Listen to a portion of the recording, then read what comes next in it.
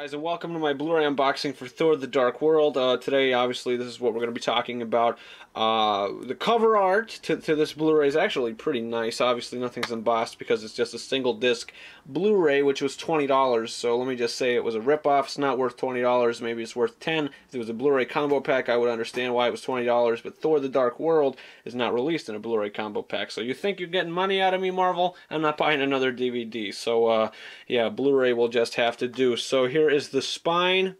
It's actually pretty nice. They advertised it to be blue, but it's actually red, and I'm very pleased with the spine. The back is pretty nice, you know, the artwork and the bonus features. If you want to pause your video to catch those. The movie's 7.1 audio, I believe. Yep, 7.1, and the movie is a little under 2 hours, rated PG-13.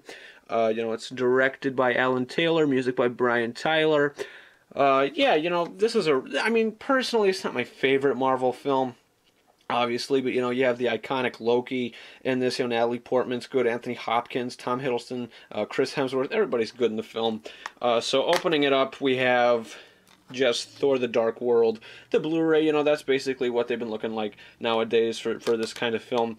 And there's obviously nothing on the other side. So looking at this, you can actually buy the Tesseract thing for the Phase 1 of the Marvel Cinematic Universe, and it includes Iron Man, the Incredible Hulk, Iron Man 2, Captain America, the First Avenger, Thor, and the Avengers. So that's pretty cool. And then you could just get some other things, little advertisements for television programs and other things, and the digital code for Thor: The Dark World. There you go. I think that's just under Disney Movie Rewards, honestly. So yeah, if you're affiliated with them, please be my guest. Here is some more advertisements, I guess you could say, that they have in here. I am very, very bummed out that there's no DVD in here, but you know what? I really don't care. I'm also bummed out that there's no slipcover.